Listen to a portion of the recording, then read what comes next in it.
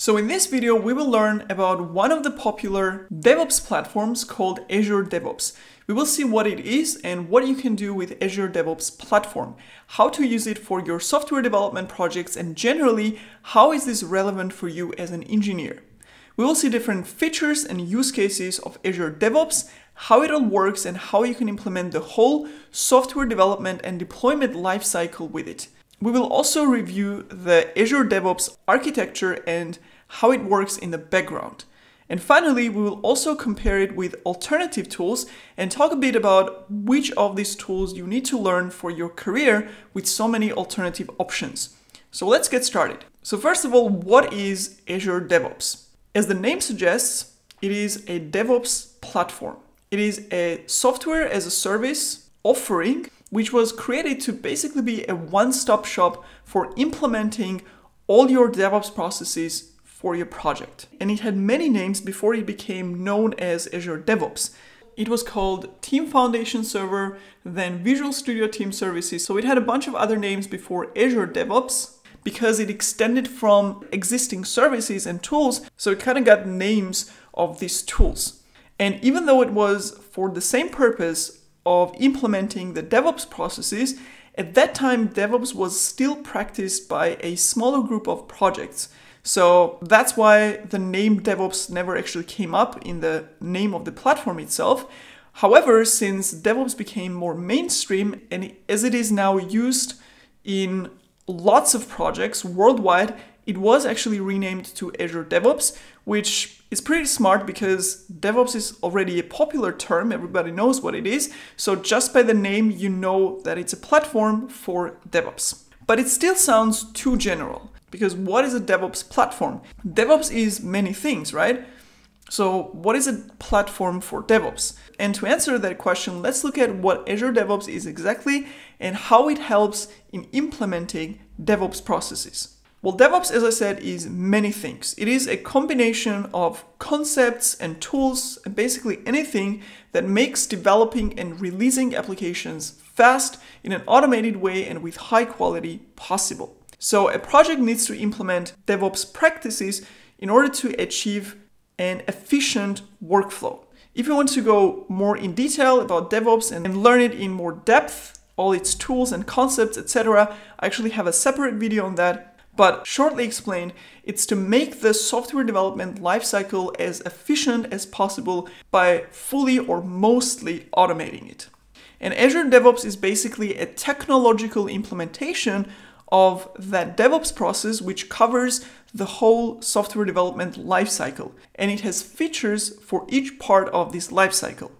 So let's go through the steps or parts of that software development lifecycle and see how the various Azure DevOps features map to those parts. Now, what does a software development lifecycle include? It's not just developing the application or writing the code. It actually starts before you have written a single line of code. Because before coding, any feature or an improvement needs to be planned first, right? Mostly by a product manager. So the first step is to define what we are developing and why are we developing it. Or in other words, what's the business value behind it?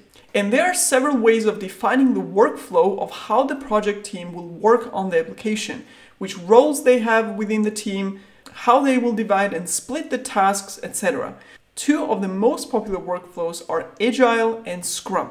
Many modern projects use one of these approaches for their development.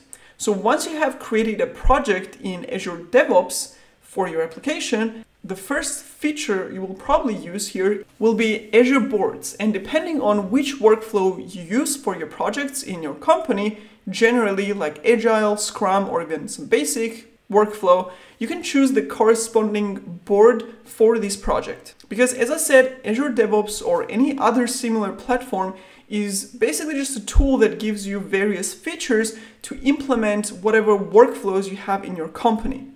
So on Azure Boards, you can create tickets or tasks for features, improvements, or fixes for your applications as part of that Agile or Scrum processes.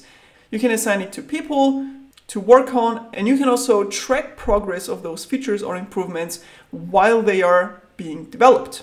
Now, developers need to take that planned task and actually develop it, right? In that process, they may have questions about the task. So Azure boards can be used for communicating between the developers, testers, product owner, etc. within the task description. Plus, it can be used to have an overview and transparency over the status of the feature as it is being developed. Who is working on it, what stage it is in, what's its progress status, has it been deployed already, etc. Now, the application code that developers are creating is also part of that lifecycle, actually the main part of it. An Azure repository feature is what you can use in order to host that code. Now, of course, you know the popular code repositories like GitHub, GitLab, Bitbucket, etc., which are all based on Git, and that's basically an alternative to those platforms. So Azure Repository also supports Git, which is the most popular version control tool, so developers can host their code in Azure Repository and push their changes to it. However, the code repositories have actually evolved and became much more feature-rich, and just hosting code is one of the many features that they provide. So Azure Repository also is not just for hosting the code. As part of the DevOps lifecycle, developers collaborate and work together to develop high-quality code. So in the repository, as part of the Git workflow, you have features such as pull requests, branches, various collaboration features, and so on. So when developer starts a task, they create a temporary branch. When done, they create a pull request, and other developers can review and comment on the pull request. They can communicate and collaborate until the pull request is good enough to be merged into the main branch. Now, this is what's called a Git workflow. So basically how your team decides to work on the code and to make sure that the quality of code is very good. And there are many Git workflows, or the way teams use Git and all its features, and different companies may use different approaches or different workflows. But the key point here is that with Azure Repository, you have the tool that enables you to implement whatever Git workflow you choose to work with. Plus, note that the repository and branches and the pull requests are all linked back to the feature task, so you see the activity and status of development there as well. Now, once the feature is developed and pull request is approved and merged into the main branch, it needs to be released, right? That's the reason we're developing the feature in the first place, so we can release it and the end users can use it. So in order to release our code changes, we first need to test it and package it into an artifact, which is a deliverable that we can then deploy on the end environment. And again, DevOps is all about automating things and workflows so that it's fast and efficient. So this process of testing and building the application is done by an automated CI, or continuous integration process. And for building this CI pipeline, Azure has what's called Azure Pipelines section. Pipelines can be written in YAML, which means you can have your pipeline script as part of your code. The main building blocks of Azure build pipelines are steps. For example, if we want to test and package the application, we may have steps to run tests, package application, build an image, push that image to an image repository so that later it can be deployed. So each step will execute a certain command to run the test, to package the application, build a Docker image, and so on. And this is an example pipeline for building a .NET application, which is a common type of application built on Azure DevOps platform, since ASP.NET is also part of the Microsoft technology stack. In the first two steps in this pipeline, we test and build the application with .NET commands, and then build the image with a Docker command. And as you see, we execute commands in script attribute. However, we have another option for executing step commands instead of scripting it directly in the YAML ourselves. So in addition to writing the scripts yourself, you can use what's called a task instead. So what is a task and how does it work? In Azure DevOps, you have loads of tasks already available to choose from for different use cases. And they can be selected and configured using a UI. You can select the tasks directly from the list of available tasks on the right side of the pipeline's YAML editor and configure any needed parameters for that task. And when you have that task configured, basically you filled in and set all the parameters, you can add the task back to your YAML pipeline. It will be automatically converted and added as YAML code. And of course you can adjust or add any additional configuration to it. So here, for example, if you look for ASP.NET task, you will find one for executing various .NET commands like test, build, etc. And once configured, you can add the test task in place of the script. You can do the same for Docker. You can search for Docker task and find the one with build and push commands and add that task to your YAML pipeline. And this obviously can be convenient in many use cases because you don't have to know the commands exactly. You don't even have to know or memorize the exact syntax for the pipeline. And you also don't have to script the steps from scratch. So this basically gives you a simple and easier high-level approach to adding steps to your pipeline. Now, this is a very simple scenario of a pipeline with one single job that has all the steps.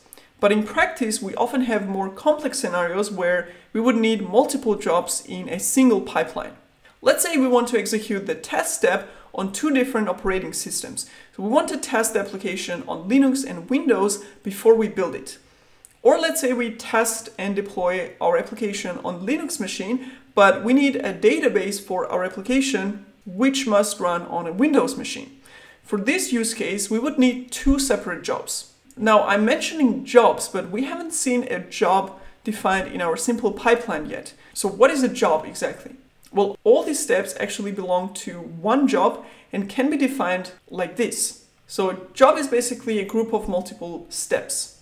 However, when we have only one job in our pipeline, we don't need to explicitly define it. That's why we could skip this in the simple pipeline. But when we have multiple jobs, we need to define them within jobs attribute. So we have multiple jobs, each with multiple steps.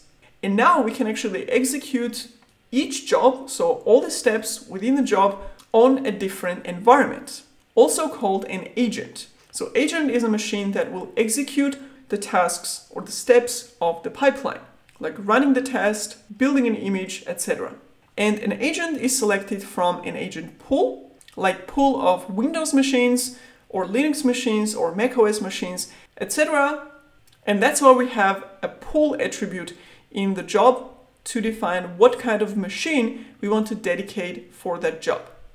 And as you see inside the pool, we can define a VM image that specifies what kind of operating system we want, and you can also specify what version of that operating system you want to run that step or that job. Another very common use case for multiple jobs would be if we have a set of steps that can run in parallel, so that the build overall is faster. This could be running multiple tests that can run at the same time, testing different parts of the application, so they don't have to wait for each other to complete. They can all run at once. So by creating multiple jobs for all these tests, you can actually run them in parallel on different environments. So overall, the main task of this build pipeline is to test the code changes, and if everything is fine, produce an artifact that we can deploy. Before moving on, I want to give a shout out to Pulumi, who made this video possible. Pulumi is a universal infrastructure as code tool. And the cool thing about Pulumi is that you can use your familiar programming languages, tools, and engineering practices to deploy and manage your cloud infrastructure. You can use Pulumi for any cloud, but for Azure specifically, it has the most complete infrastructure as code support for the Azure platform, and is the only one with guaranteed same-day support thanks to Pulumi's Azure native provider. Pulumi can easily integrate into any CI/CD platform, For Azure DevOps, they actually built a task extension that lets you easily use Pulumi in your CI/CD pipelines. It can be used with the Azure Pipelines Wizard UI or the YAML configuration. If you want to learn more about Pulumi, I actually have a separate video on it where you can see fully how it works in practice. And with that, let's move on to Azure Artifacts. Now, traditionally, depending on the application programming language, the artifact produced will be different. Could be a jar or WAR file for a Java application, a NuGet file for .NET application, a zip file, tar file, etc. And for storing these kind of artifacts, you actually have another feature in Azure DevOps called Azure Artifacts. And Azure Artifacts actually currently supports 3 types of artifacts, which are Maven packages, NuGet packages, and NPM packages. So if you're developing and building your application with any of these tools, then you can store the artifacts produced in the build pipeline in the Azure Artifacts. However, in the modern software development, we usually don't produce such artifacts anymore. To deploy them, instead we create Docker images as artifacts. So no matter what language you use, what tools you use, the artifact is always the same, which is a container image. So if you have 10 microservices, all in different languages, you can still produce the same container image type of artifacts. And images actually need a dedicated type of repository.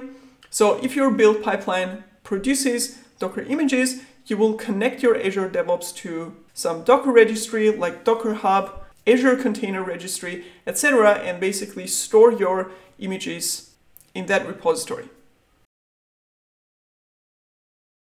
Now let's say we successfully built our application into a Docker image, we pushed it to a Docker repository, and now it's time to deploy it to the end environment. This would be the next stage of the pipeline, which is also called the CD, or continuous deployment, or continuous delivery.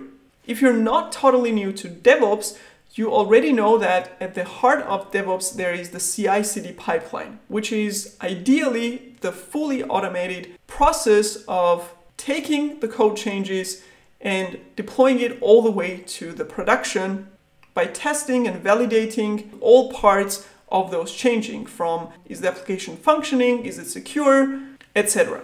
And in that process, we have these 2 main parts, which is build stage and the deploy stage. Again, we haven't defined a stage in the pipeline yet, since we only had 1 stage with all the build jobs. When we have multiple stages, however, we need to configure that as well. So in order to create a complete CI/CD pipeline, we will have the stages in our YAML pipeline script for building and for deploying the application. And by the way, we can use a specific type of job in the deploy stage, which is called deployment, which is specifically meant for deploy job and has some features for that purpose. For example, it doesn't check out the code like job type does, etc.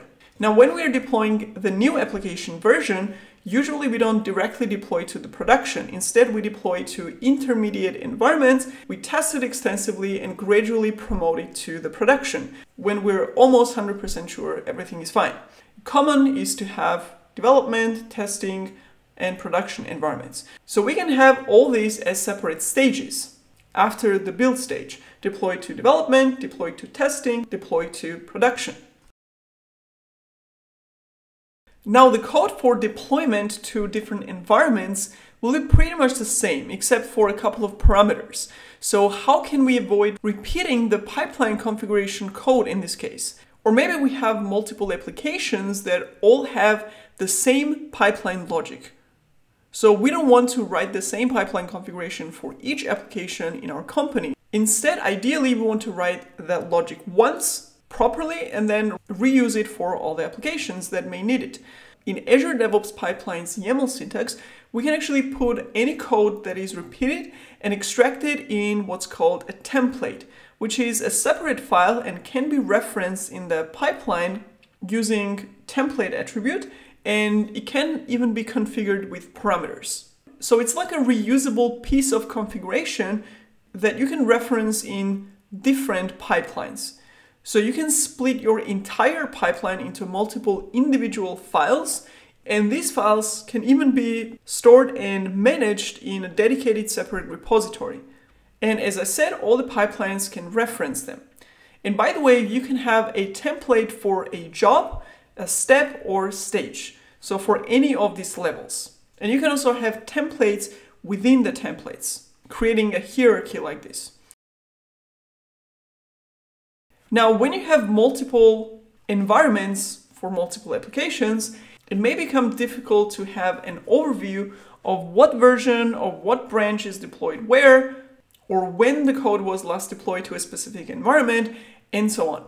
And that's where the environment feature comes in, which is part of Azure pipelines. We can create environments in Azure DevOps, which will map to the actual deployment environments. And then you can configure in your pipeline which of these Azure DevOps environments you want to deploy to. So you kind of have this abstraction there. And once the application gets deployed to these various environments, you can actually view the deployment history per environment. So this can actually be some additional valuable UI feature that gives you a better overview of your deployments. Plus, the deployment status can also be linked back to the original ticket. So you have that additional information for the feature or improvement to which stages or environments it has been deployed to already, which again can be pretty convenient. Now that deployment process or deployment part of the pipeline, which as I said is called CD or continuous deployment, on Azure DevOps can also be built as a separate pipeline called release pipeline. Interesting to note that many CI/CD platforms like Jenkins, GitLab CI/CD, etc., they have one pipeline for the whole process.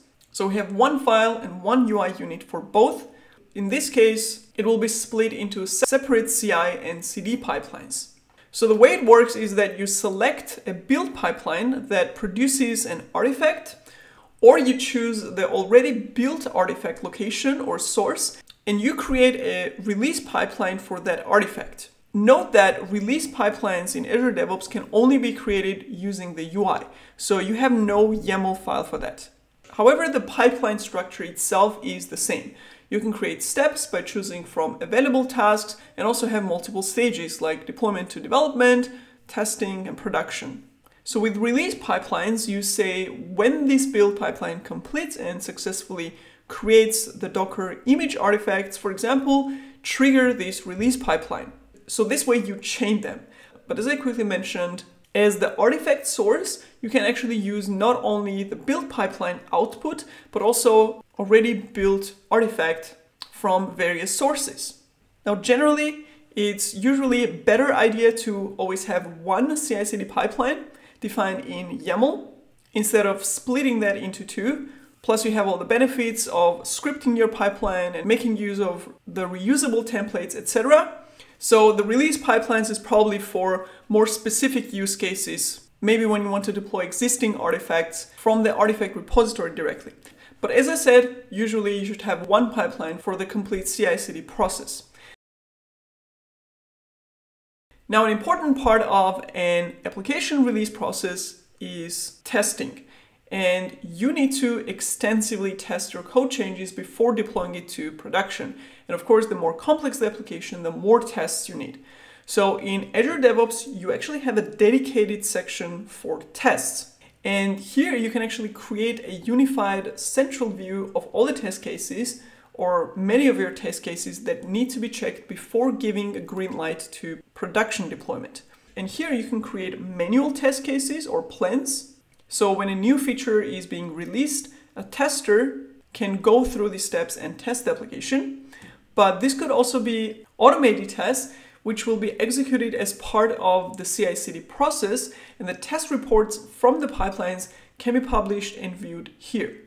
And the main advantage of this is that you have own centralized place with an overview of all the test plans whenever releasing your application, whether these are automated tests that will run in the pipeline or manual tests from developers, product owners, testers, etc. And again, you can see the results of those test executions in your feature descriptions to decide whether you can release the changes or not. And you can even view and run the test cases related to a feature directly from the Kanban board. Now the pipelines execute tasks like running tests, building an image, etc. And as I mentioned, you can execute these tasks on different machines with different operating systems. So where are those machines exactly, and how do we get access to them to run our tasks? And which machines and which environment do we get? To answer this question, let's look at the Azure DevOps architecture on a high level. At the core, we have what's called the Azure DevOps services, a software as a service or the managed online solution from Azure. And that's the main part where configurations are made, pipelines and repositories are created and stored, etc. So these are own dedicated machines for those things. But the pipeline tasks themselves run on separate machines called agents, which are connected to the Azure DevOps Services platform.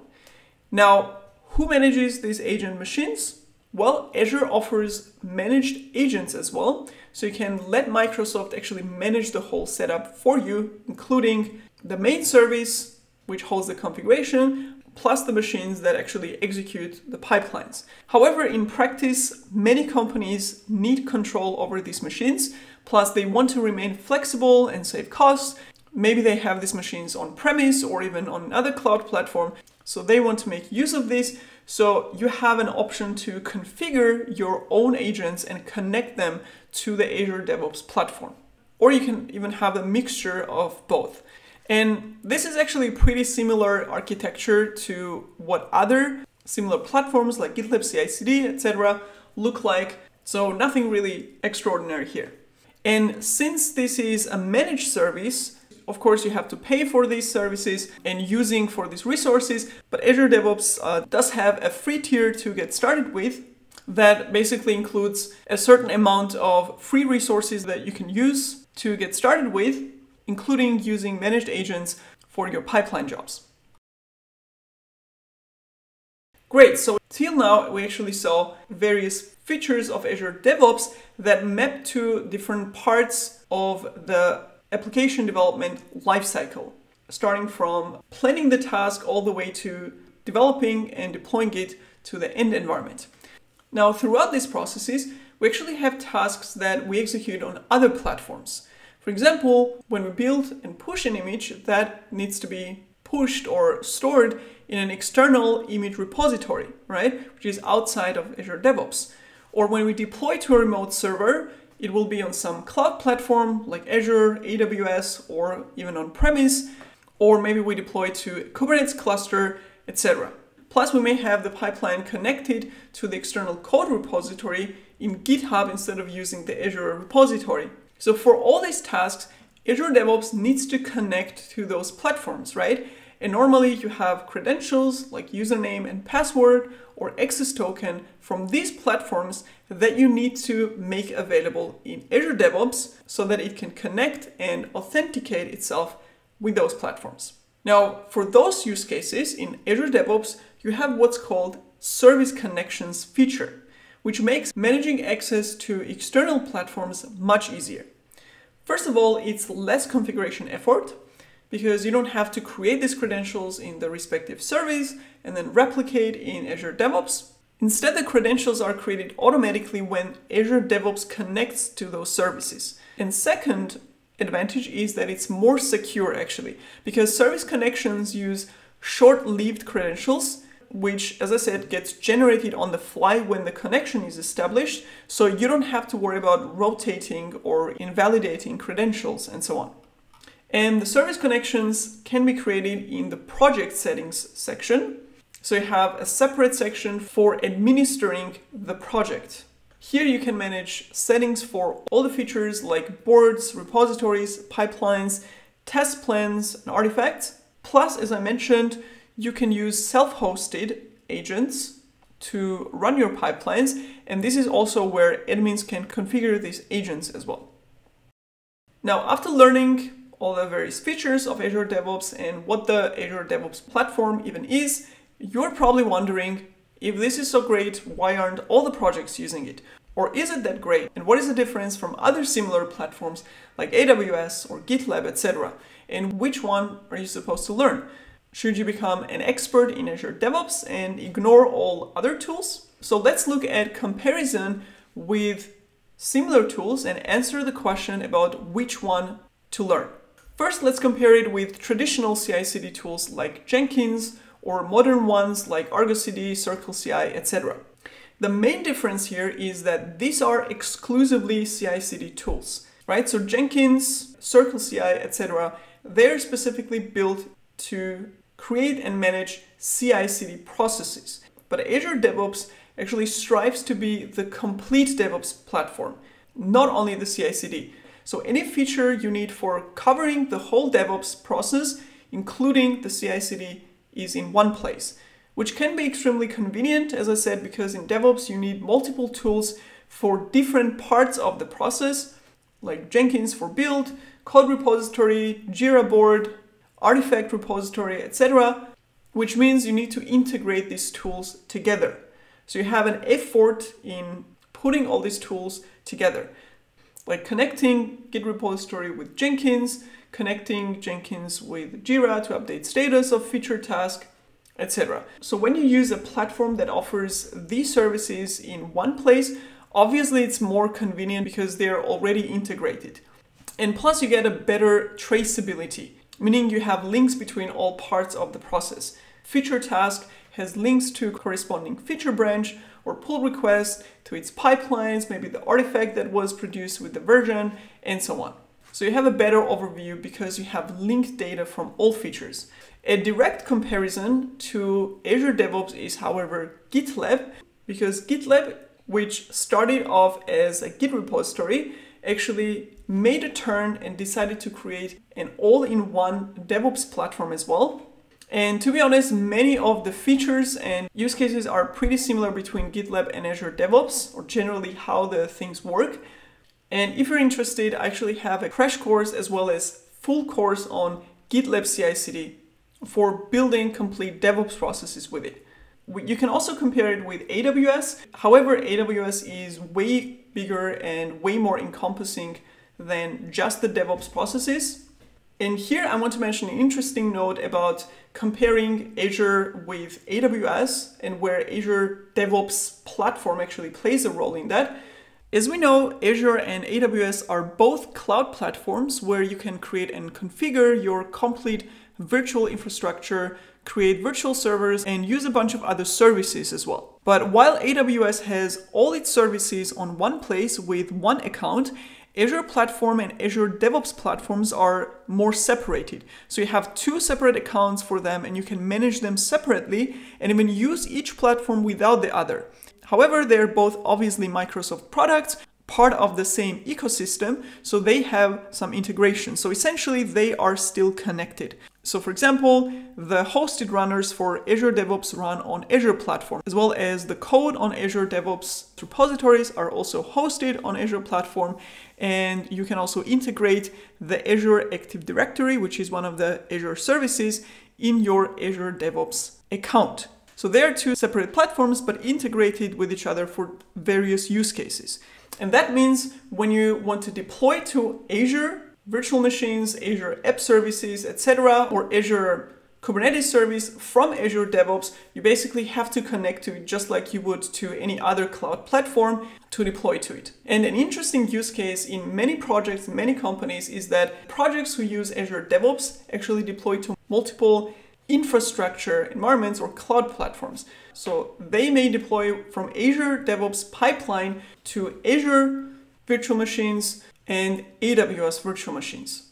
And that's probably the main example that may answer the question of which technology you should learn or whether you should learn Azure DevOps. And the answer is usually companies that already use Azure Platform or already use Microsoft services and products, they actually tend to use Azure DevOps as well. However, in terms of cloud technologies or cloud platforms, AWS is still the winner and number one in this category.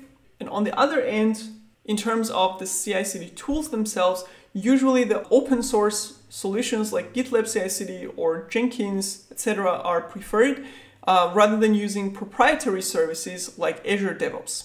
And very often you have a case where a company already has tools and processes it has been using for years, like they work with Jira and Jenkins and AWS platform, they use internal Docker registry and GitHub repository, so they want and they can't just move everything to Azure DevOps. So as an engineer, when learning new tools, one of the things you should ask yourself is, when you get a job, what tools you will most likely be working with based on which tools are mostly used by companies today. And as I said, tools like Jenkins, AWS platform, GitLab or GitHub platforms, etc.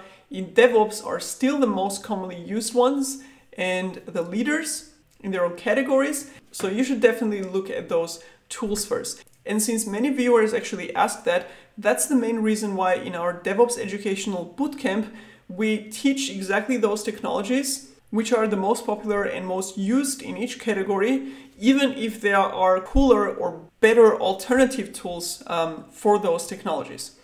But again, some companies that already use Microsoft services may decide to go for Azure DevOps, or you may be in a project or interviewing for a job where you need this knowledge. In which case, of course, you should learn and get expertise in Azure DevOps.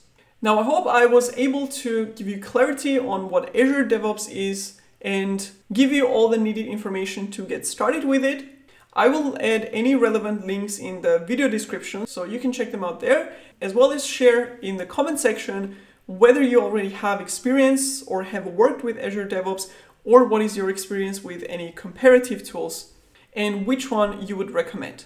And with that, thank you for watching and see you in the next video.